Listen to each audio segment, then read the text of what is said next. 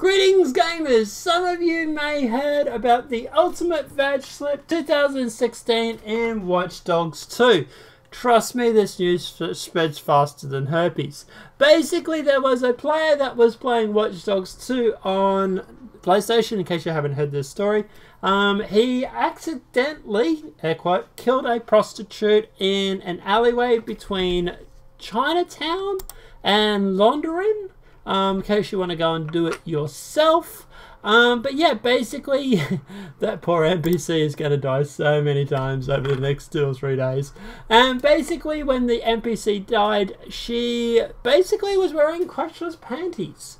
And you actually got to saw her vag.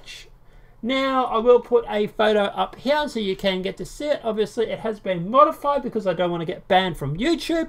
But the subsequent player decided to share it on PlayStation, and then his account was suspended. Now, since then, Sony have undone the suspension. He says Sony has undone the suspension. We won, I think.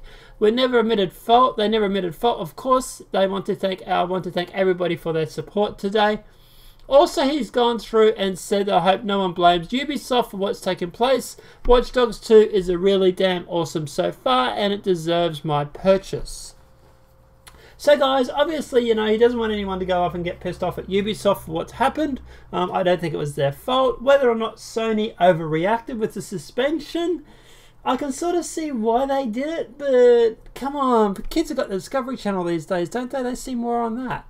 But guys, look, obviously there is talk about about Watch Dogs going through and patching this so that it doesn't happen again. Subsequently, because of that, I am going to go and play Watch Dogs, find this prostitute and kill her over and over and over until I get the same shot. Just because I can and I want to, and I'm not big on censoring, and if you're going to go censoring that, I'm going to do it while I can. So guys, this poor prostitute's probably going to die 50 million times over the next 3 days. But look, yeah, obviously we'll let you know when that patch comes out, if it already hasn't. But guys, look, let me know what you think in the comment section below. Do you think that it was a bit too far on Sony's part, or do you understand why they did it? Let me know what your thoughts are in the comment section below.